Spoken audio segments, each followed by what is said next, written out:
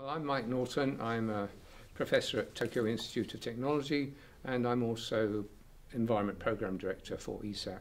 My job is to look after the environment program, manage the projects, work with the experts, and finalise the report focused at the European Union and the European Parliament.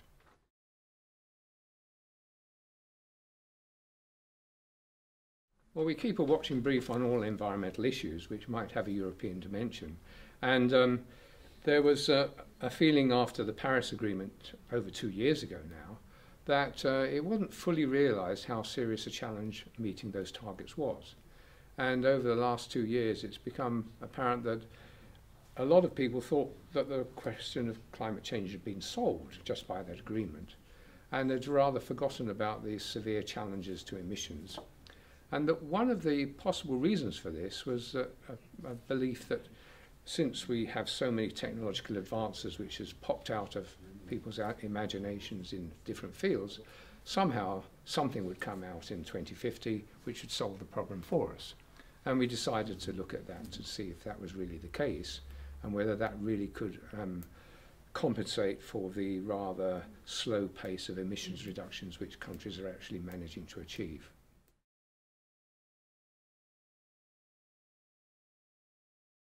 Well, as you say, IPC scenarios have rather fed that belief in the future solving our current problems, because it's very easy to put a technology which sucks carbon dioxide out of the atmosphere into a future model and find out what effects removing so many gigatons of carbon would have on future temperature profiles.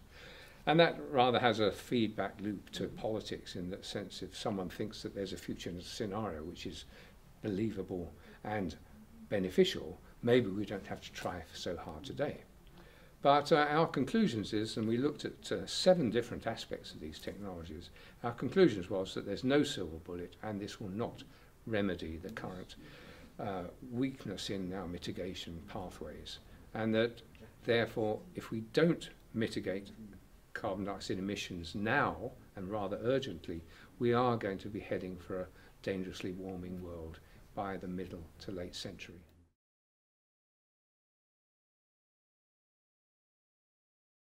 Well, we group them into 7 in each. In the report, which is here, we have 7 annexes which go into them in detail, and then in the main body of the report we summarise the positive and negative aspects and make some sort of realistic assessment of how much they could produce. Going in order, the first one is afforestation and reforestation.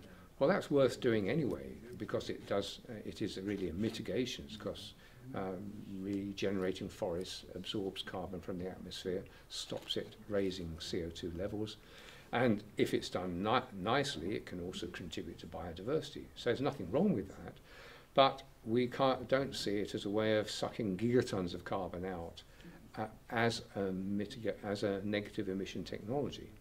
One of the reasons there is that it's not in there long enough. You can't guarantee that carbon stays in the forest for the 100 or 200 or longer that you need for it to be a negative emission technology. Then the next one will be land management, where you try and increase the carbon content of the soil. That again is worth doing because it actually improves the agricultural quality of the soil. So we're certainly in favour of that. And there is an initiative, the 4 per mil initiative, which came from Paris, which we fully support. But again, it doesn't deliver you these huge gigaton removals that are required for in the various future models. Then there's extended weathering, which is when you try and grind up rocks and spread them over the land to speed up the rate at which they suck out carbon dioxide. That's very slow, and it's not yet demonstrated whether it'll work and on what scale you can work in. And what we found is in a lot of these technologies, applying these technologies requires a huge amount of resources and energy. Where is that energy going to come from without generating even more carbon dioxide? Where is the land going to come from when you've already got pressures on land between population pressures, agriculture, protecting biodiversity, and these other factors? So a lot of these things have a lot of internal conflicts built into the system, which are not always recognised when you look at just one of the technologies on their own. Moving on, we go through this famous one, BECCS, bioenergy with carbon capture and storage, which is the main model to have featured in IPCC scenarios. We find that is equally faultily based on this concept of carbon neutrality, which is very case specific and not general. And that's what's driven this whole problem with the bioenergy use being encouraged in the European Union, which is encouraging forests to be cut down in America to ship them to UK or Holland to burn, just because they can claim their zero emissions for no real scientific reason. We see similar dangers in BECCS, not only on the aspect of providing the biomass in a way that actually doesn't generate more greenhouse gases, but also in the fact we don't have carbon capture and storage yet. So applying that as a off-the-shelf technology is still very speculative. And we can see lots of cases in which BECCS would not achieve anything like the removal rates that are seen in some of the models. Then, this is getting a long list, I'm sorry, but then we look at ocean fertilization, which is sprinkling iron in the areas of the ocean where there's already enough main nutrients.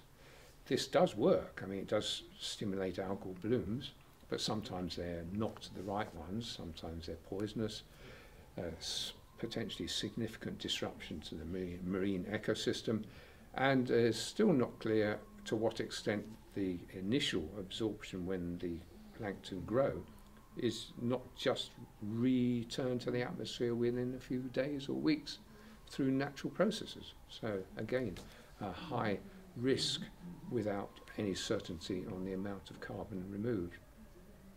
And then the final one is not a negative emission technology itself, but it really affects the degree to which those technologies will be required, and that's capturing carbon from sources that emit carbon in very large route. That's power stations, cement, chemical industries. There we've got a huge amount of carbon dioxide in the flue gases, which can be captured, but we haven't yet got the scale up and the experience to do that efficiently or even trouble-free. And the original plans to have a lot of demonstration projects going by now have all got stalled, and so we're losing that opportunity. And that leads me to the final one, which is direct air capture, which is where you're trying to suck carbon dioxide from the very dilute state it is in the atmosphere. Again, that chemically will work, but again, what is the point of absorbing carbon dioxide from an extremely dilute source when you already haven't managed to extract it from these highly concentrated sources I just talked about? So when you add it all up, there are potentials for removing carbon dioxide from the atmosphere, but the sort of targets involved in models of 10 gigatons per year or more just don't add up to a credible scenario in our view. So that is our conclusion.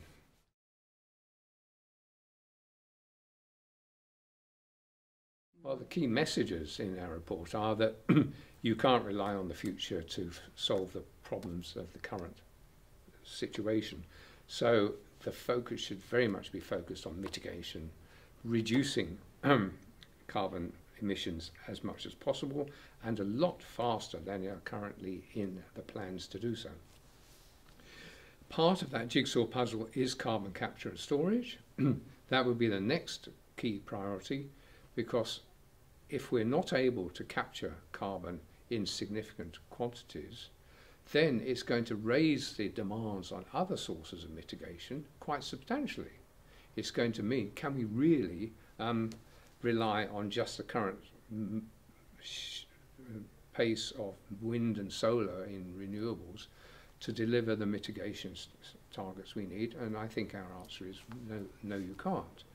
So you do really need to establish whether CCS is viable as an urgent matter, and that has direct implications for EU policy, because EU policy used to be very much focused on testing CCS. It's all run into the sand for various reasons. We identify some of those reasons, which I won't go into now, but that needs to be re-energized and restarted. then because the gap between where we want to be and where we are likely to be in terms of emissions by the mid-century is so big, we can't avoid any possibilities. So even though our current assessment is that these technologies do not have sufficient potential, we still need to carry out research to really check whether that's going to be the case in 20, 30 years' time, or whether we may be able to develop some to the point where they can absorb hundreds of millions of tons, which can still help, even though it doesn't solve the problem.